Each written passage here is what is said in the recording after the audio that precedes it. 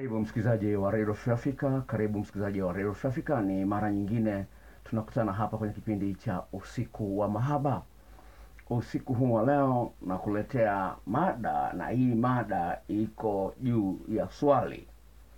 Mada iko juu ya swali. Nitaielezea kwa kirefu sana kutokana na swali hili ambalo limekuja kutoka kwenye kipindi cha wiki iliyopita. Mada inasema, mfanye mkeo awe mpole kama jongoo. Mfanye mkeo awe mpole kama jongoo. Bila shaka umeshawahi kuona jongoo lilivyo. Halina kelele, haling'ati mtu, linatembea tu, basi linakulaga nini, lakini lipo tu. Lakini cha msingi ambacho ninachokiona ni kwamba ni jinsi gani jongoo ana upole, hana ukali wa aina yoyote ule. Na nitakuonyesha message ya mwanaume ambaye amefanikiwa katika eneo hilo, ambaye amenitumia siku 2 zilizopita. Na sio peke yake, na mifano mingi ambayo naipata kwa wasikilizaji wangu wanaonisikiliza kwenye YouTube. Napozungumzia mfanye mkeo awe mpole kama bata, na maanisha ni jinsi gani wewe kama mwanaume utaweza kumsaidia mwanamke ajione ni wa thamani sana kwako, na kwamba kwa yeye kukuudhi wewe, kwa yeye kukasirisha wewe, kwa yeye kukuacha wewe, atapata hasara kubwa sana. Sasa mtu hawezi akajisikia kupata hasara iwapo kitu alichonacho hakina thamani. Ukipoteza simu ya shilingi 20,000 utaumia sana kama mtu ambaye poteza simu ya 200,000. Kwa lazima ufahamu, lazima utengeneze thamani kwa mwanamke, ili mwanamke huyu aone kwamba kwa yeye kukufurahisha wewe ni kwa faida yake yeye. Sasa shida ni kwamba wanaume wengi hawajui wajibu wao kwa wanawake.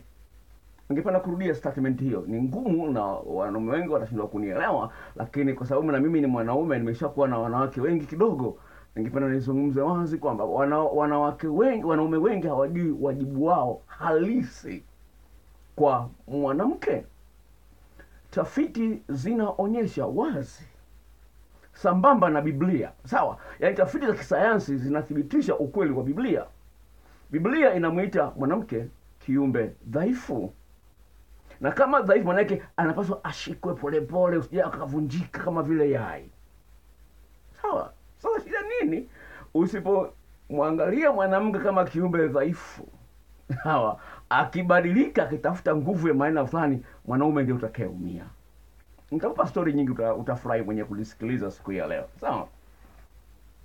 Ni kwamba sayansi inaonyesha wazi kwamba mwanamke anahitaji kuonyeshwa mapenzi na mwanaume mara 2 zaidi kuliko mwanaume anavyohitaji kuonyeshwa mapenzi na mwanamke.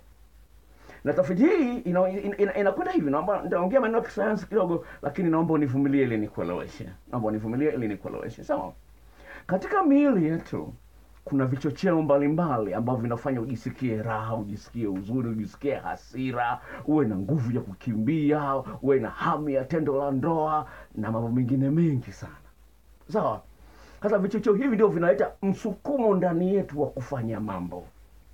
Kuna vichocheo ambavyo viko chini ya uwezo wetu, na kuna vichocheo ambavyo haviko chini ya uwezo wetu.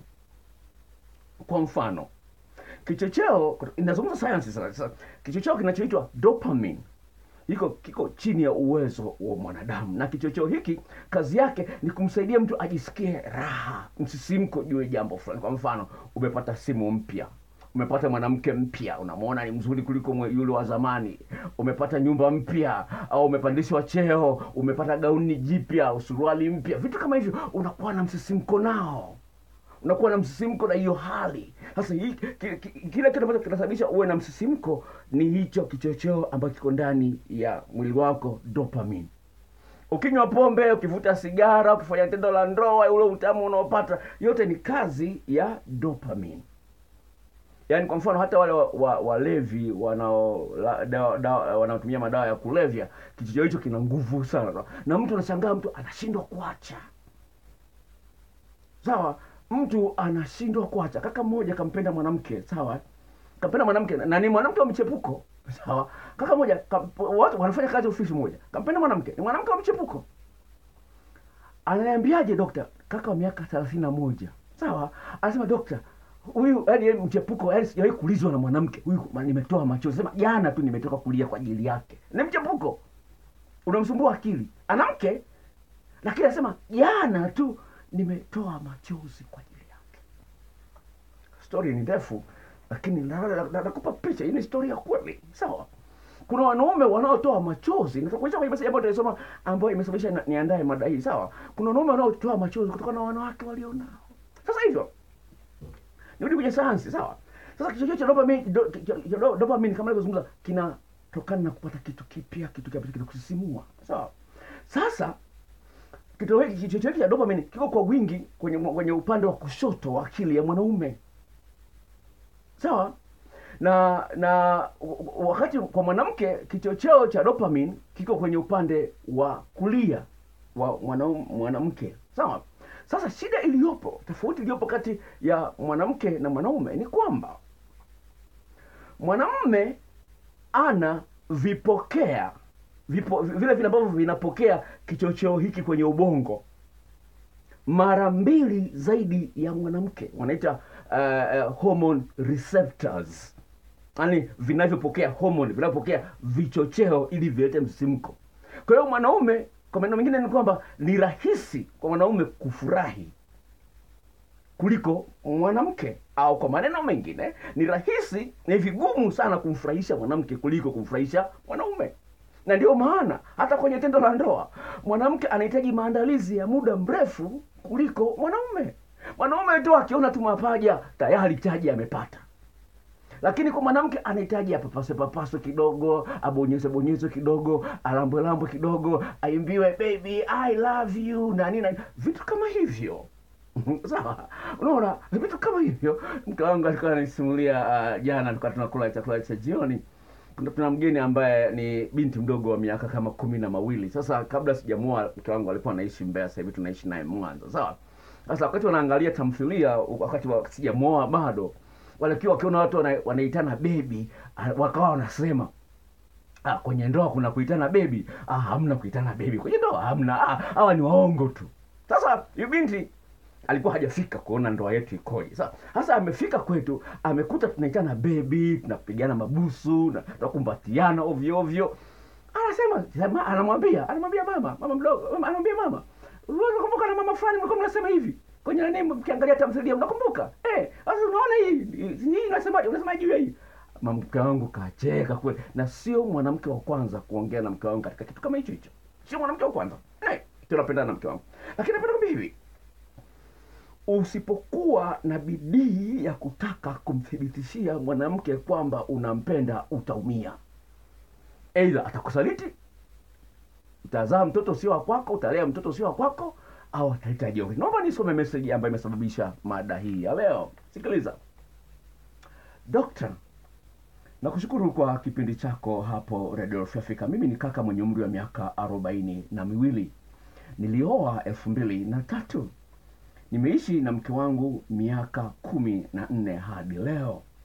Nilisikia fununu kuwa mke wangu anachepuka. Nikamuuliza, akakanusha kabisa. Kwa kuwa nampenda mke wangu, sikutaka kumlazimisha, japo iliniumiza sana. Nilikaa kimya na mwaka ukaisha bila ya ugomvi, na uchunguzi wangu ukazaa matunda. Nikamthibitishia usaliti wake. Dokta, ninampenda sana mke wangu. Nikamwambia nimekusamehe, iwe mwanzo na mwisho kwa wewe kunisaliti. Maajabu dokta, kesho yake aliondoka na kuniacha. Sasa hivi ni mwaka na miezi 5 toka ameondoka nyumbani kwangu. Natamani arudi niwe naye, lakini dokta, sijui nifanye nini. Unaweza kuona jinsi gani huyu kaka anaumia. Baba wa miaka 42, ndoa, mwanamke amekimbia mwaka 1 na miezi 5 sasa, lakini bado ndani ya moyo wake ana vidonda. Ndani ya moyo wake ana maumivu. na mponyaji ni mwanamke aliyemkimbia. Tuangalie message hii. Kaka aliyenitumia message hii kwenye kipindi cha Radio Afrika cha wiki ijayo, bila shaka unanisikiliza. Ukweli ni kwamba ndoa ni kitu kitamu sana, na mtu anapokuwa anaingia kwenye ndoa anakuwa na matarajio ya utamu mlioanza nao kuendelezwa. Anakuwa na matarajio ya utamu au msisimko, furaha mlioanza nayo kuendelea. Na wengi wameshindwa kuendeleza furaha na utamu na uchangamfu ulio nao. Kwa sababu gani? Hawajui njia sahihi za kuishi na wake zao au na waume zao. Sasa tulivyoumbwa na Mungu, sawa, sayansi imeonyesha wazi katika miili yetu, ukishakizoea kitu fulani kinakuwa hakina msisimko kama mwanzoni. Ukishakizoea, kama vile unapoanza kujifunza kuendesha baisikeli, utaanguka. Hata kuendesha gari unakuwa na wasiwasi, huna uhakika ukanyage gia gani. Baada ya kuendesha automatic kidogo kuna urahisi, lakini manyo ya kubadilisha gia ni kazi, sawa. Lakini ukishajua kuendesha gari unaona hivi kwaje ngumu, kama unaona ni kitu rahisi. Sisi kutokana hali kama hiyo, wataalamu wa sayansi ya saikolojia kuna kitu wamekigundua, wanaita hedonic adaptation. Hedonic adaptation manake unajipanga na kukizoea kile kitu ambacho kilikuwa kitamu sana mwanzoni. Ukishakizoea kinakuwa cha kawaida. Ni mke wako kweli, lakini huna hamu naye. Lakini ukiona makalio ya mwanamke mwingine anakuvuta, wakati makalio yale unayoona yana tofauti na mke wako. Unashangaa, nazungumza hiyo ni akili ya mwanaume. Ni mimi mwanaume. Sio kwamba sitamani wanawake wengine. Katika akili yangu natamani, wanakuja unamuona amevaa mini sketi, amevaa sketi imepasuka, natamani wow, unataka muangalie zaidi, unaona vitu kama hivyo. Hivyo vipo, ni hali ya kawaida kabisa ya mwanaume. Ndivyo tulivyoumbwa. Sawa? Na kama ndivyo tulivyoumbwa, iwapo unampenda mkeo, unampenda mwanamke uliye naye, lazima ujue kwamba kuchepuka kutahatarisha uhusiano wako na mkeo. Kuchepuka kutasababisha upunguzi mapenzi yako kwa mkeo. Upende usipende inakuja automatically. Unajishangaa tu, una hamu na mkeo. Nakutana na message nyingi sasa hivi za wanawake wanaolalamika, mume wangu huu ni mwezi hajanishika. Na ukimshika anakuwa mkali. Nikusomea message nyingine hapa. Sikiliza. Kuna kusema bado naendelea na mada, nimeandaa mada message kuisoma. Dokta, mimi ni dada. Na nafuatilia sana vipindi vyako hapa Radio Afrika. Na nikikosa nasikia kuugua, kwa maana vinanigusa maisha yangu kwa karibu sana. Mume wangu toka anioe, huu ni mwaka wa 12, sijawahi kufika kileleni akiwa kifuani mwangu. Nikimwambia haelewi, anaona kama sina shukrani kwake. Kwa sababu umemlisha mwanamke, unamvalisha, unampatia kila kitu, unaona umemaliza kila kitu. Naomba unisikilize mwanaume mwenzangu, na wewe unanisikiliza hapa Radio Afrika na unanisikiliza YouTube. Kama vile gari sio magurudumu peke yake, gari sio injini peke yake. Lazima tujifunze njia za kuonyesha mapenzi kikamilifu wanawake tulionao. Kama nilivyozungumza mwanzoni, napenda nirudie kwa sababu nataka nimalizie mada hii, sawa? Ni kwamba mwanamke anahitaji mpenzi kutoka kwa mwanaume mara 2 zaidi, au kwa maneno mengine mwanamke anahitaji nguvu zaidi ya kuonyeshwa kwamba anapendwa mara 2 zaidi kuliko mwanaume. Kwa hiyo utakapokuwa unaona makosa, madhaifu au mapungufu ya mkeo, usikurupuke kajiona mbabe na kuanza kufoka tu, kuonyesha ukali au kujibu kwa mkatokato au kununa. Kama unampenda, jaribisha kumsaidia aache lile ambalo limekusumbua akili yako. Kama unampenda, sio ulimwambia unampenda ukaamua kumuoa. Sio ulimwambia unampenda ukaamua kwenye mahusiano naye kama mchumba whatever, sawa? Licha msingi ulimwambia unampenda. Nimekutajia story moja, sawa? Nimekutajia story moja ya kaka ambaye anasema huyu ndio mwanamke wa kwanza na ni mchepuko kuniliza, yani mwanaume analia machozi. Lakini mwanamke alishamwambia, kabia, kwa nini hujui wajibu wako? Kwa nini hujui wajibu wako? Unaweza kuona jinsi gani kuna mambo ambayo wewe kama mwanaume hujaambiwa na mkeo. Kuna mambo ambayo hujaambiwa na mkeo lakini ni ya kweli, unapaswa uyafanyie kazi. Kwa hiyo jifunze kuongea na mwanamke vizuri. Sawa, jifunze kuongea na mwanamke vizuri. Sawa, ongea vizuri. Mahitaji yake yafanyie kazi vizuri. Jitahidi kuonyesha kwamba unamsifia, kwamba bado ni mzuri, bado unampenda. Akivaa vizuri, msifie. Amepika vizuri, usafi wa nyumbani, msifie. Msifie. Anahitaji vitu kama hivyo. Kwani hivi unapomfanyia vitu vizuri vya kumbembeleza, unamtoa outing, vizawadi vya hapa na pale, kumsifia kwa ndugu zako, kujivunia, unamweka kwenye profile yako ya WhatsApp au ya Facebook, anajisikia raha. Sasa unapofanya vitu kama hivi vidogo vidogo, sawa, unafanya vitu vidogo, sawa, lakini vina nguvu kwa mwanamke. Kwa mfano, mwanaume unanisikiliza sasa hivi, lini umemtamkia mkeo, mke wangu nakupenda sana? Lini? Inaweza kuwa imepita mwezi, au jitahidi kwa wiki isipungue mara 3 umemtamkia mke wako nakupenda. Wanaume wangapi wanamtongoza, wanamwambia nakupenda, nakupenda? Wanaume wangapi wanamwambia? Lakini wewe mwenye mali huonyeshi kwa mdomo wako kwamba unampenda. Biblia inasema hivi, Warumi 14:17, imani huja kwa kusikia. Imani huja kwa kusikia. Unafikiria nini? Hao wanaotangaza matangazo ya mitandao mbalimbali, sawa, sio hao wanauza bia, sawa, wa matangazo yao kila siku wanaweka matangazo kila siku. Wanajua utaamini kwamba bidhaa zao ni bora kuliko bidhaa za mitandao mingine. Bidhaa zao zinadumu kuliko za mitandao mingine. Kwa hiyo wanaweka matangazo kila siku, wanajua ukisikia yale matangazo ndiyo yanasababisha wewe uweze kununua bidhaa zao. Na wanaingia gharama kubwa sana. Nashukuru Radio Afrika imenipa nafasi ya kuendesha kipindi hiki. Silipii hapa mimi, sawa? Silipii. Lakini tangazo la dakika 1 sio chini. La tangazo kama sio chini kwenye TV, sio chini ya milioni 1. Tangazo haika hili 1. Sio chini ya milioni 1. Kwenye radio sijui ngapi, lakini inaweza kwa hata hiyo niozungumza inaweza kawa ndogo. Waulize. Sasa unasema kwa nini sasa wewe unaendesha kipindi bila? Unajua kuna madaktari wengine wa tiba mbadala wanatibu magonjwa yote. Sijui kuna kaswende, sijui tumbo, sijui kisukari, sijui moyo, sijui nini, wana madawa ya kila aina, kila ugonjwa. Wana hela nyingi kuliko mimi. Kwa mimi sina hela, lakini Radio Africa imetuambia wewe tunaona una kitu cha kuifaidia jamii. Nitaisha kipindi hiki. Japo kinarusha usiku sana. Ndio maana kinarusha usiku sana. Maana yake siku sababu CDP kinarusha usiku sana. Kwa hiyo watu wananiambia, "Kwa nini msirushe mapema kidogo? Msirushe mapema." Mimi hapa CDP sina hela za kulipia. Wakiniambia bwana anza kulipia, hamtanisikia tena hapa. Sawa. Wakiniambia anza kulipia, hamtanisikia hapa. Nitatoka pole pole kama jongoo.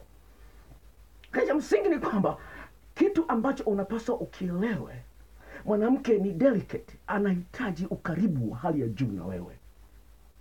Tafuta muda wa kukaa na kuongea naye, kucheka naye. Tekenye kidogo mmekaa kwenye kochi, sio wewe tu kila siku tu. Ukaribu wako ni tendo la ndoa peke yake. Ukaribu wako ni tendo la ndoa peke yake. Yaani hapo ndio umemkaribia. Yaani kumshika mwanamke mpaka pale utafanya naye tendo la ndoa, si kweli. Mnatembea barabarani, mshike mkono. Unatoka kazini, mkumbatie mke wangu, nimekumisi. Habari za kushinda, watoto wameshindaje? Unaporudi vile vile unapokuwa kazini, mpigie simu mkeo. Ndio kusema message ya dada mmoja. Analalamika apigiwe simu na mke wake. Nimesema hizi message kwa sababu zinajenga mada hii. Sasa hivi, Dokta, mimi naitwa Mariam. Niko ndani ya ndoa, huu ni mwaka wa 8. Lakini mume wangu hana muda na mimi kabisa. Hanipigi simu wala kunitamkia kwamba ananipenda. Nikizingatia tuna watoto 2, siwezi kufikiria kuvunja ndoa hii. Japokuwa inaniboa. Asema hivi, yani kwa maneno mengine kuna mawazo yashamvamia kuvunja ndoa. Ndio haoni raha ya kuendelea kuishi na mwanaume. Hamna ukaribu. Wewe toka asubuhi umeondoka asubuhi mpaka jioni narudi, hujampigia simu mkeo. Wewe unampenda. Unampenda, akichepushwa ataona kwamba anayo haki. Kama unamtamkia, nakupenda baby. Oh, baby una mapaja mazuri, nakupenda. Wewe wangu. Nimeolewa. Hata kama ukiolewa unajua kila siku nakula ugali unachoka, na mimi nakupenda pia. Unajua nipe nafasi mara ya kwanza, mara ya pili, mara ya 3. Mwisho mwanamke analegea, anavua nguo. Hata jambo la msingi ufahamu, unaweza kujitengenezea majanga wewe mwenyewe.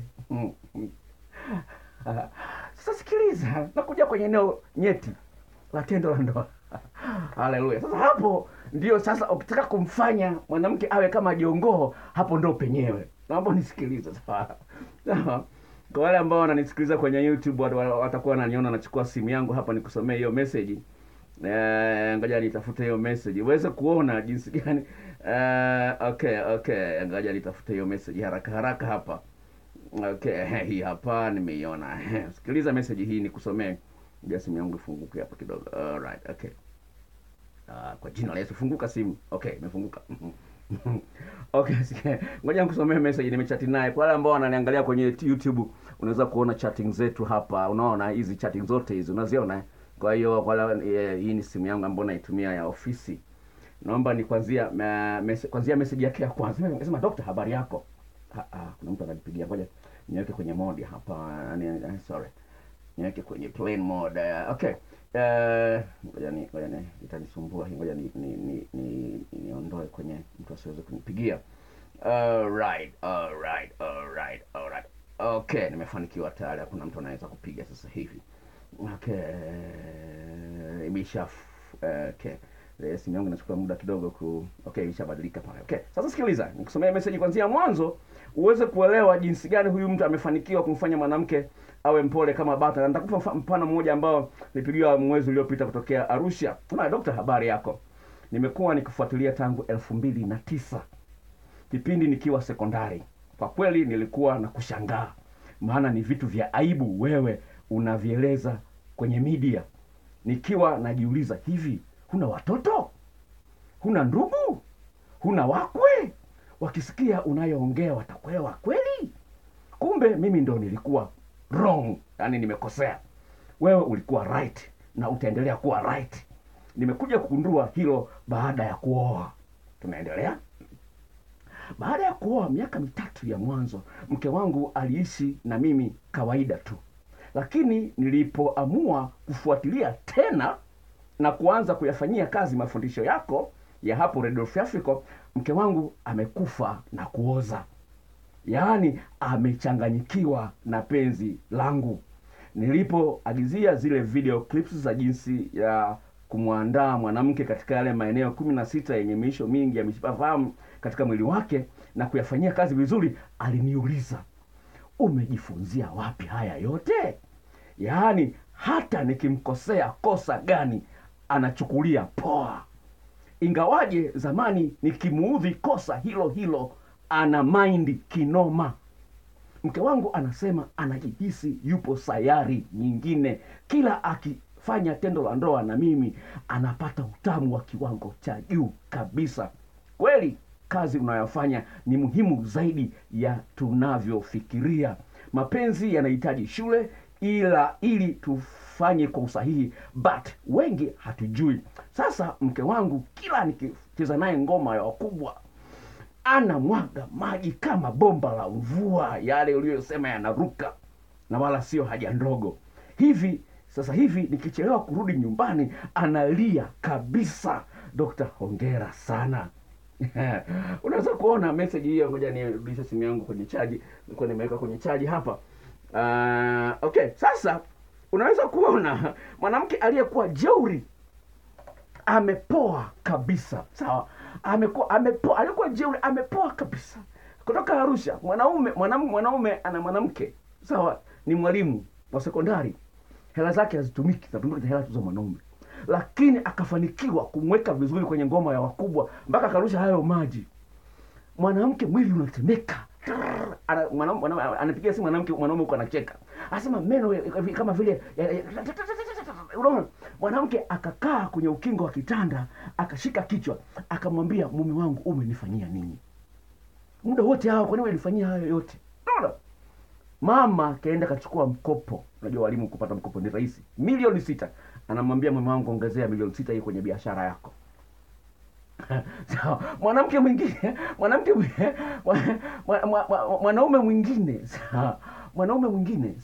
mwingine ameshangaa kwa mara ya kwanza mke wake anamnunulia zawadi. Mwanamke mwingine yuko nchi za nje, yeye ni mtu wa Kongo. Ana gari tayari lakini amenunuliwa gari jipya. Anyway, amenunuliwa gari jipya. Kwa sababu gani? Mwanamke alikuwa na ufundi wa kutosha. Sawa. Japokuwa ni mchepuko. Anyway, story yake ni ndefu. Lakini tendo la ndoa lina nguvu isiyo ya kawaida. Na ndio maana dhambi ya uzinzi ndio dhambi kubwa sana. Nasema dhambi zote mtu anafanya dhambi nje ya mwili wake, lakini uzinzi unafanya ndani ya mwili wako. Na ina nguvu ya hali ya juu sana. Sasa Biblia inazungumza Sawa, ni wajibu wa mwanaume kumfurahisha mwanamke kwenye tendo la ndoa. Kumbukumbu la Torati sura 24 mstari wa 5. Kumbukumbu la Torati 24 mstari wa 5. Kuna maneno ambayo yanafanana, sina Biblia hapo lakini yako kichwani kwa kiasi fulani. Hivi, mume atoapo mke mpya asipewe kazi yoyote, hata vita ikitokea asiitwe vitani. Akae na mkewe aliyemtwaa kwa mwaka mmoja, ajifunze kumfurahisha mkewe. Yaani honeymoon kutokana na Biblia inapaswa iwe mwaka mzima. Biblia hiyo hiyo ikaongezea kwenye kitabu cha Wimbo Ulio Bora sura ya 8 mstari wa 7. Asema mwanaume anayeshindwa kumfurahisha mkewe atadharauliwa kabisa. Na ndio huyu kaka kwenye ile message ambayo nimeisoma. Mwanamke kamsaliti, alafu akaondoka. Kamsaliti mara ya kwanza, mara pili alipogundua, mwanamke akaamba, "Je, niondoke, kuna wanaume wengi duniani, wewe umeshaniboa, imetosha." Sasa hali hiyo nisingependa ikute mwanaume. Kuna njia mbalimbali za kumfanya mwanaume awe mpole. Nimalizie statement moja ambayo nimeongea na dada mmoja kwenye simu katika eneo hilo la tendo la ndoa. Nilikuwa naongea naye kwa simu, nikawa naandika, alikuwa anaongea, maana yake alikuwa ni matamu sana. Sasa hivi, halafu mtu asiyekufikisha kileleni akikuudhi, yani unahasirika, yani unakasirika kupita kiasi. Lazima unamchukia. Anasema hana maneno, hanipetipeti, nahitaji kubembelezwa. Akinishika natamani kulia. Namsukuma huko, lakini ndio mume wangu. Anasema sitaki kufa kabla kusikia hii ya kufikishwa kilele. Anataka aanze kuchepuka. Sitaki kufa. Mwanamke mmoja alikuja usiku kwangu, alikuja wasichana wawili, sawa.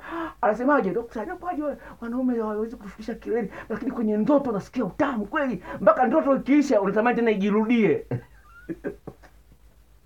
Yaani ule utamu unapata kwenye ndoto, anafanya mapenzi ni mkubwa kweli. Sasa akishtuka, kumbe ilikuwa ndoto, anatamani tena ndoto ijirudie tena apate utamu ule ule. Sasa ndio hapo unasikia akimkumbuka mpenzi wake wa zamani ambaye alikuwa anamfikisha, anatafuta mwanaume mwingine wa kumchepusha. Sasa hali hiyo nisingependa ikutokee. Hii ni Radio Free Africa, nimetumia dakika 27 kwa mada hii. Msikilizaji, kama utapenda kuuliza swali lako, utalisikiliza swali lako, lakini siwezi nikalijibu sasa hivi, sawa? Sikiliza majibu nitakao kuwa nayatoa kwenye maswali yanayofuatia, sawa? Unaweza kwa nawe ukapata jibu lako. Kuna maswali mengine ya kawaida sana. Sawa, mpenzi wangu sio anipigii simu, mpenzi wangu ananinyima tendo la ndoa kama zamani. Haya maswali hayo ni madogo. Kama anakunyima, angalia mambo mengine. Kwa hiyo nitayazungumzia yote kwenye maswali nitakao kuwa nayajibu. Namba zangu za simu ili unipigie simu kesho, in case utasinzia na kulala, maana ni saa 5 na karibia na nusu sasa hivi za usiku. Kwa hiyo naomba nikupe namba zangu za simu in case utasinzia lakini ungependa kuongea na mimi kesho.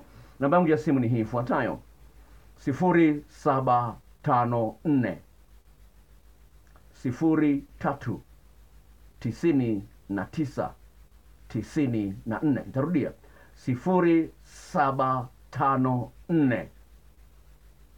03 99 94.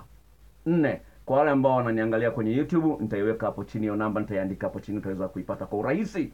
Tunaingia kwenye ungo ya maswali. Tafadhali sana maswali